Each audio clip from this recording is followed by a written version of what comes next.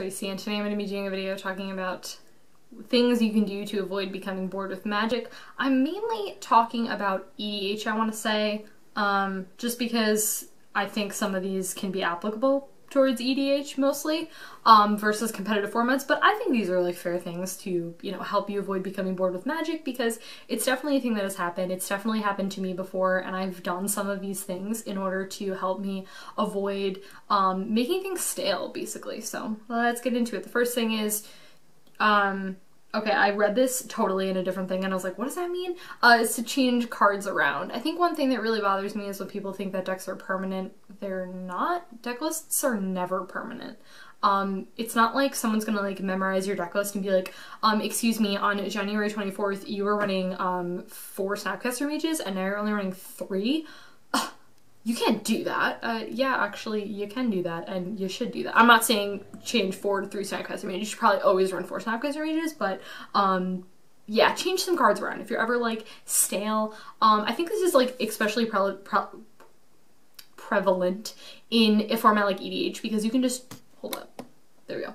Because you can just totally change things around and like see how things work, especially in EDH, because your deck is like 99 cards, and you can find a lot of times where like you don't draw some cards, so you know, or like you draw a card and every game you draw this card and you're like, this card's terrible, like why is this even in the deck? Change the cards around.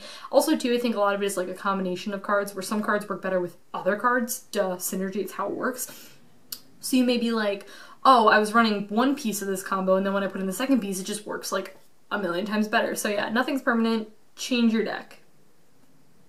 That seems pretty self-explanatory, right? I think so. Okay, cool. Second thing is, again, I think this is a little bit more relevant to EDH, but listen, it could be in Modern if you're playing like 2 colors, add a color in. I know a lot of people too will sometimes do like 4 color decks, which I think is really sweet. I'm talking about like competitive formats, say like Modern, for example. So you're running 3 colors and you're like, yo, I feel like I really need a splash of white for Gideon or something like that. Yeah, I think that's like totally fair to like throw in a different color just to see like how it'll work. Or kind of on the opposite end, maybe cut a color. If you find that like you're doing 4 colors or 3 colors and you're like, I'm only running like 1 card and it's not even working, just cut the damn color and then try it that way. I know what I did in my Super Friends list is I ran 5 color Super Friends and then I changed it to 4 so I could trade out Atraxa. Losing a couple of cards, I lost a couple Sweet Planeswalkers and Conflicts, but I mean, I did build 5 color ladies. I didn't really want to have 2 5 color decks, so it was kind of one of my reasons for it. Yeah, take away a color, you know, and see what that does for your deck. Third thing, take a break. This is pretty simple, but I think a lot of people can like forget to do this. I took a break from Modern. I'm still taking a break from Modern. I don't even know if I'm ever going to get back into Modern, actually. I do really enjoy making videos about it, and it's definitely really fun for me to talk about. It's so fun to brew up decks and stuff like that. I think my whole thing is, and I've said this, is that I feel like I'm someone where I need to change decks up all the time. And there's some people out there who can play a deck for 3 years and master it and love it. I get like anxiety because I'm like, I want to change decks. Like I get like a nervous itch and I'm like, I need to change decks up because I just want to do cool things. I don't want to experiment so much.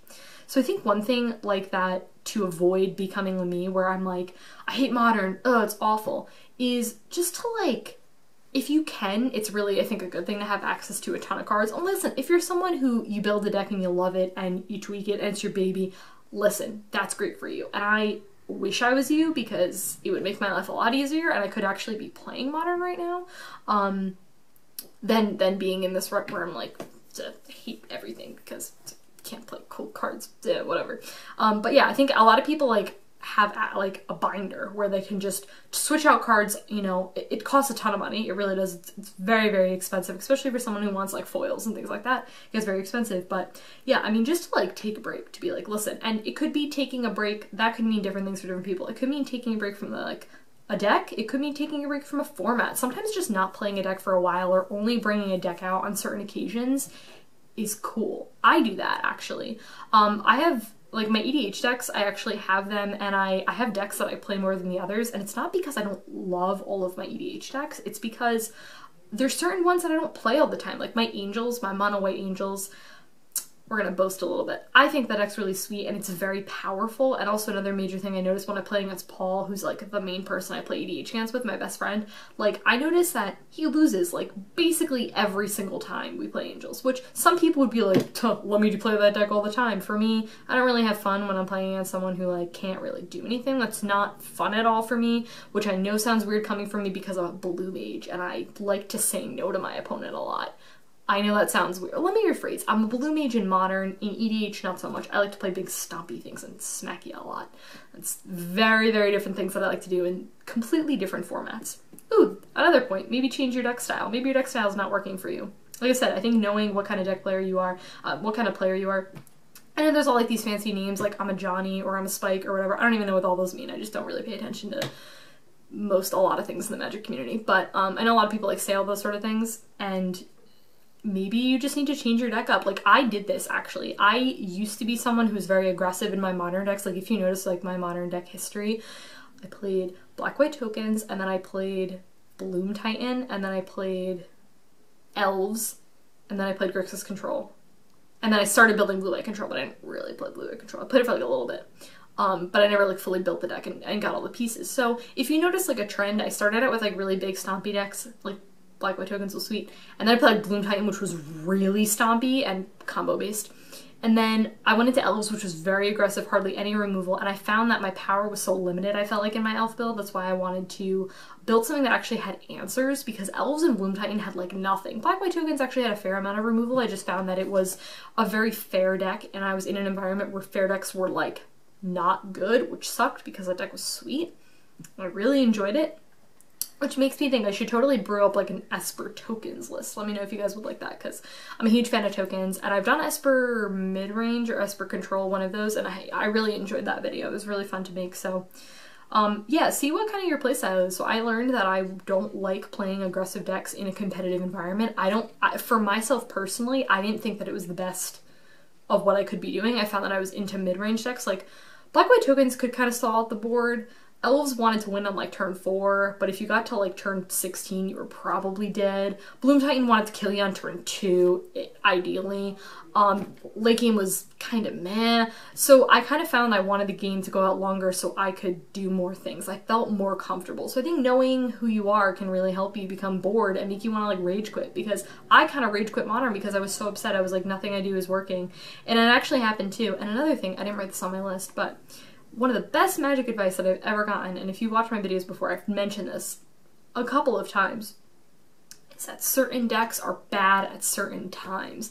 And this is it's a really difficult thing to understand. It sounds super simple, but if you're someone like me who's like in denial when you're like, but that deck was good yesterday, why isn't it good today? Or why isn't this deck good at this deck? And you know, it's this whole mess, like this whole spider web of like connections of things. Like this deck is bad against this deck, and this deck is really bad right now because it runs these cards, and these cards are kind of better, and it's just a lot. It's just a lot of stuff, basically. So I keep looking down, even though like this isn't gonna help me because I wrote like 5 words like on this page, and this list is really not very helpful for me. But but yeah, so I don't know where I was going with that point, but yeah, we're gonna leave it up there because I don't remember what I was saying. Cool. Recurring theme in my videos. I lose track of what I was saying. Okay, yeah, actually, so yeah, we're leaving that, I don't remember. Okay, another thing, maybe you should like build another deck, which not everyone has access to. Some people like take their deck and like use the cards to get other cards, which I know a lot of people do. Which if you're someone who puts everything into a deck, you know, $500 into a deck, that's your Magic budget, that's what you have, you know, whatever. Maybe just building a different deck is like the answer, because it can help you add like variety so you can change your decks up so that you're not bored, and again, you don't rage quit. So like one of my friends, Justin, first started with Affinity, and then I don't know why, but he decided to build Delver. I have very strong feelings about Delver. We're not going to get into them in this video. We're just not going there. I have feelings. Let's just say that. Should have built Grixis Control. Just saying. Not Delver. It's by far the superior deck. That's it. Shove it on the rug. That's all I'm saying. So he built those 2 decks, which are very, very different kind of decks, and I think it really helped him. I mean, he loves Affinity. Like, both of those decks are like his babies, and he's like, he loves those things. But I think for him, it just added a nice variety. You know, if you have access, if you have the means to do that, building another deck can like really help you out, because you're like, I get so freaking tired. Like there's some cards that like we all just don't get tired of casting. Like I never get tired of casting Snapcaster Mage. I could just cast that card all day, every day, and it's just sweet. And I would be like, yo, I don't get tired of casting this card. Primeval Titan was another card I never got tired of casting. I was like, this is sweet. Then there's cards that you're like, meh. You know, if I don't cast this card in 5 years, seems okay. I could go 5 years without casting this card. I couldn't think of a proper example, you know. So there's some cards that you're kind of like, I could go without that, you know. It's whatever. Yeah, if you have the means to do that, totally build another deck. It would definitely help break up so you have a variety of things. Maybe you're someone who's trying to figure out, like, do you like control? Do you like aggro? Like, do you like combo? Like, what do you like to do? Maybe you could build one deck of each and see what, you know, who you are and who you like and what kind of cards do you like casting and what cards you're like, I could cast this card every single day. Ooh, that's like really good advice, actually. I just came up with this on the spot. What cards can you just cast every time and you're like, this is a sensational feeling? I just can't get over, like, Culligan's Command is a card like that. I could cast that card all day, every day and be like, yo, this is sweet. So, yeah, what cards are like that for you, you know? If you have strong feelings towards those cards, or certain colors, like I said, I really like blue cards, so if I'm like, yeah, I want to cast these cards, yeah, okay, cool. Keep those, you know, in the back of your head. And then kind of the last thing, which we're ending this on kind of a sour note, is maybe you should take the deck apart, which I wouldn't resort to that immediately. Don't be like me and get really mad and rip decks apart with your bare hands, with your Hulk hands, be like, oh, this sucks, because goodness knows, we've all done that. And if you haven't, you probably will soon, because you'll be really frustrated with the deck, frustrated with yourself, feeling like, damn, this deck sucks. Well, okay, here's the thing, is, okay, maybe the deck does suck. Maybe you're not running, like, enough Snapcaster Mages. It's true. Which, if you're not running 4, what are you doing? But yeah, maybe, like, sometimes the right answer is to take the deck apart. Sometimes you need to do the other things that I told you about. But sometimes those things just don't work. You try them, or you don't want to try them, because the deck just isn't for you. And I think that's fine. I think it's like one of those things where, this is like a philosophy of kind of my life, is if you're hesitant about something, the answer is probably no. I give this advice a lot to people who are like in romantic situations, and they're like, I don't really know. I was like, okay, if you're hesitant about your partner, you probably shouldn't be dating them.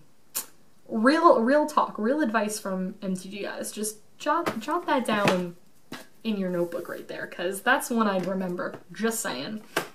So yeah, if you're hesitating, if you're like, I don't know what to do, this deck, what do I do? Maybe it's just time to just throw it under the rug. Maybe you've done your tweaks that you can. Maybe you've just had enough of that deck. Like maybe, like that's a thing. Sometimes you can get like your use out of a deck and you're like, yeah, I played that deck for a really long time. And I can't really say I've had this sort of satisfied feeling, because it seems, okay, maybe this wasn't a terrible thing to end with. Maybe this was kind of like a cool, like smooth thing to end with, you know?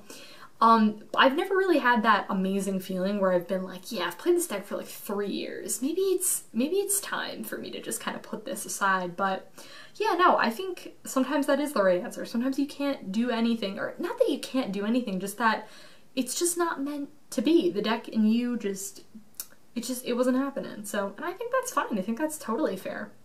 So, yeah guys, that is it. That was it for talking about becoming bored with Magic and stuff. So, yeah, I will talk to you guys later. Bye.